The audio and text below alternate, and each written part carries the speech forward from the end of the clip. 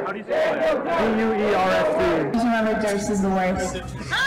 Durst the worst, bitch! Durst the worst, bitch! Durst the worst, bitch! Durst the worst, bitch! He has been socialized and tilted in such a way and in such a favor.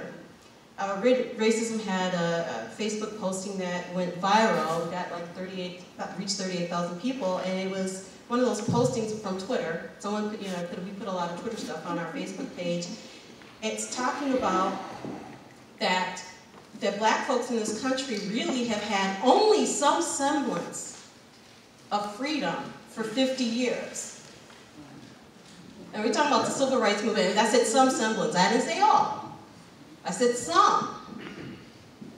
But who's had the freedom since they came here, because they don't have this. They can't. I'm distinguishable from white folks when I enter a room. That's something that you don't encounter, and most white folks don't see themselves as being white or anything else. They just see it's just being. But wherever I go, I see color all the time, because I see sometimes I'm the only black person in the room. And I'll just, I won't reiterate because you guys made some great points and I agree with them. But the one thing that I will say that as a black man growing up here in the city of Milwaukee, I was told and it was reinforced to me that my life mattered at an early age. I remember, when I was in the 3rd grade, right? I ended up getting suspended from school because being this white girl actually kissed, and the teacher caught us. And the girl actually asked me for a kiss, right? So I get suspended and I go home and my mom was like, what happened? I was like, hey, this girl came up to me and told me she wanted to kiss me. And so she kissed me, and then the teacher saw it, and then there was a huge uproar. And so I ended up, basically getting kicked out of school at an early age. And so I learned from that experience that, being a young black male, I was going to be looked at and treated differently in certain circles or certain situations. I also remember when I was 8, and my uncle married a white lady, and he moved to Oshkosh. And race was not a big thing that was talked about in my community because most people were black. So we didn't have to have those conversations other than, hey, watch out when you go here. When you go to the mall, look out. And so I remember when I was 8 and there was a white girl at this place called Shakey's in Oshkosh.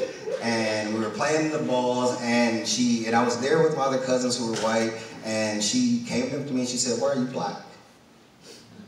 I said, why am I black? I said, well, because my mama made me that way. But it was those sorts of things that for me as a black man, I realized early and potentially often that I would be questioned. I would be questioned on whether or not I should be at a certain place. I would be questioned on whether or not I would fit in. I would be questioned based on, even some of my abilities and whether or not my accomplishments were my accomplishments, being a young black man. And so for me, the idea of Black Lives Matters for me as a black man has always been something that's been put at the forefront of my life. I remember when I first got my license and my uncle said, don't tint your windows. It gives them a reason to pull you over. And so I'm 40 years old, and to this day I've never had tint on my windows because of that reason. He also said, never drive with more than 2 people in the car, because that gives them another reason to pull you over. So no matter how big my car was or how many people I could fit in, I always only had 2 people. And he also said, you know what, when you're driving, never wear a hat. Because that's another one of those things that somebody will pick up on that'll give them just a reason to want to pull you over. And so unfortunately, throughout my entire life, I've had to go through life experiencing what it means to be black. And not always from a positive. My family reinforced the positivity of what it meant to be black. And so I was reading books. I remember when I was probably 13 and I read Soul on Ice. And it was a revolutionary book for me. And even now, as I think about my education and I focus on history a lot. And when I think about Black Lives Matter, similar to what other people said, it's because Black lives have not mattered to most people. And so when you think about, again, blacks being here as slaves and being treated as property, basically being counted as 3/5 a person, for whatever reason, American society chooses to turn a blind eye to our history. And unfortunately, it's that same history that other nations around the world judge us on, and we don't judge ourselves on that same history. And so the way that we have treated our own, really, we have to come to grips with that. And that really starts with people saying, you know what, I might not have been the person cracking the whip, but I can validate and verify that whip cracking happened.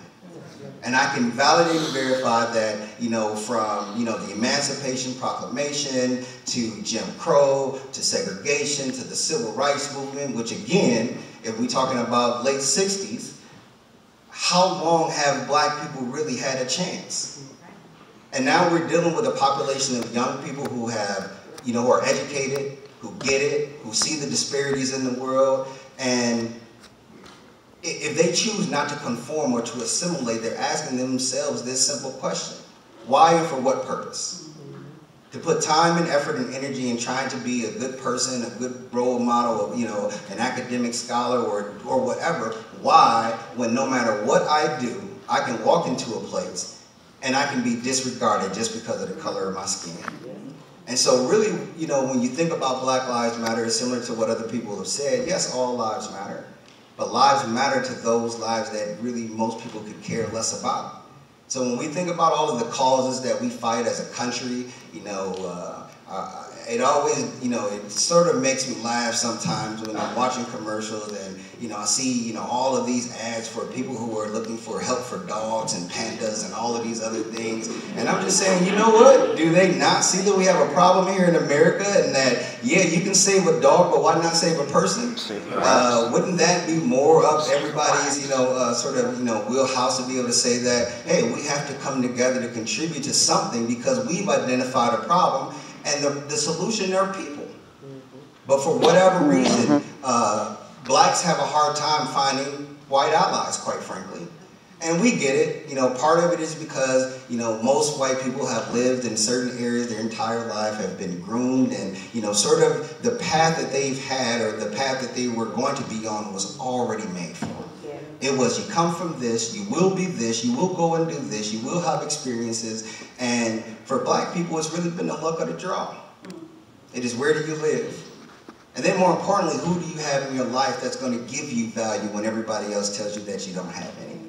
So I'll get off my soapbox, and then I'm sure that we have some questions. So we'll take a few more questions. So here's a second question, and this is about Black Lives Matter, the movement itself. So what do you see are the things that are needed in that movement to really make it alive and make it a movement? So, and this is open to everyone too, so. Yes, here, let me give you the microphone. I just want to say, I guess most of the people here consider themselves Christians, and I go to a church that's very diverse, and I go to a church that's very diverse, and got a lot of friends from all different backgrounds, black, white, Hispanic, Asian, and just didn't really think much of anything until I was sitting with some friends, and a friend of mine shared that, well, her husband shared that he was tackled outside of his job on his way to work, and he hadn't done anything wrong. He just happened to be black in the wrong place at the wrong time. And his boss came out and said, "Hey, this is my employee, what are you doing?" "Well, you fit a description." And I thought, that stinks. And an elderly woman that I know, she gets pulled over all the time. She's like the sweetest person ever. She's like my grandmother. And when she told me that, I was like, what? And just, you know, another friend that worked in a coffee shop for years. She's a barista, and they didn't want to hire her at a certain place, and she kind of looked around. She felt like, oh, I think it's because I'm black, and not because of my skills. And you know, a couple other friends of ours, young men that were having a hard time finding a job, and I just started putting two and two together and realizing, oh my God, this is real. And I've been blind to it my whole life because I just grew up white and everything just kind of, you know, it's a white-driven society. And I read this scripture that, it's Philippians 2:3, it says, do nothing out of selfish ambition or vain conceit, rather in humility consider others better than yourselves. And that, to me, for any Christian, is, if we do that, we will go a long way. And and I know we've got to see social justice, but I feel like it starts with us, you know, and God's got to be the center of it, because you can put politics or whatever you want into it, and it's never solved anything before, and it won't, but if we just do what God tells us to do, everything will work out, and we can be unified. Thank you. So you were asking about resources for the movement, and I'll just think about myself, because like I said, I'm not a member. I have my own org that does its own work, but when I think about what is it that I need to continue to do the long sustainable work, I wish I could say I could get some space and some time to think. We, a lot of times, are only able to be really reactive. There are so many different issues in the Black community. We can talk about the mass incarceration, we can talk about the police brutality, we can talk about joblessness, we can talk about food deserts.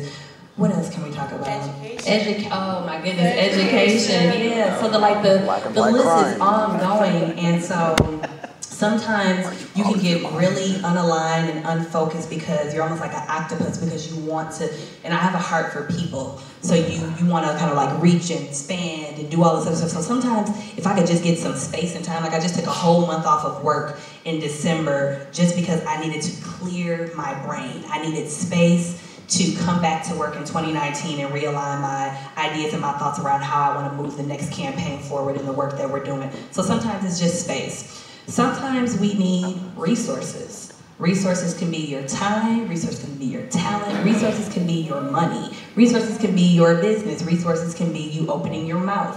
So a lot of times, like I think Lisa was just saying, we need accomplices. We need people who are going to speak up and help to disrupt the white supremacy that is happening in places that we are in all day, every day. These are not conversations that Lisa and I and Marco can go and have all day, every day. Like that's not where our energy is going to be well spent. We need people who can go in places and disrupt the norm. Disrupt it.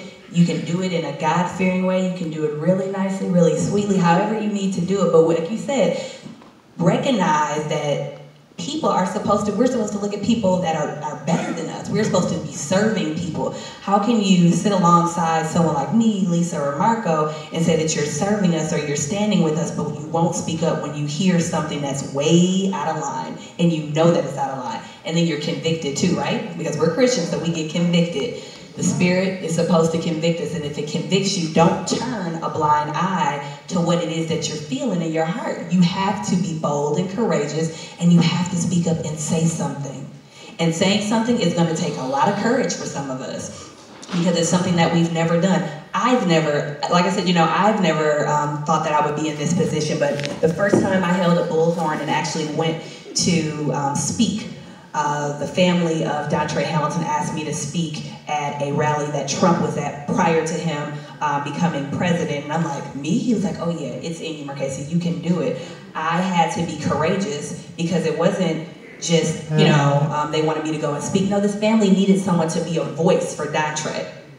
And we need voices in places that are going to do something way different. It's time for something like extreme radical type stuff, because the way our nation is looking right now, I mean, you guys are silent and quiet right now, but I know everybody has something in their brain like, oh yeah, you're right. So I think for me, I need space to be able to regroup, realign, and think of the next strategy, because we're always strategizing to figure out what it is that we can do to better our community so that they can thrive. And we are pushing for liberation. We need to be free from the systems that are continuously oppressing us. I need resources to do this work. A lot of people don't want to resource police money for, and so that is something that I look for. I look for people who want to support my work financially. I look for people who have skills, who can do things that are going to help me continue to be at the front of what it is I need to do, but also sustaining my back if that is something that someone chooses to do.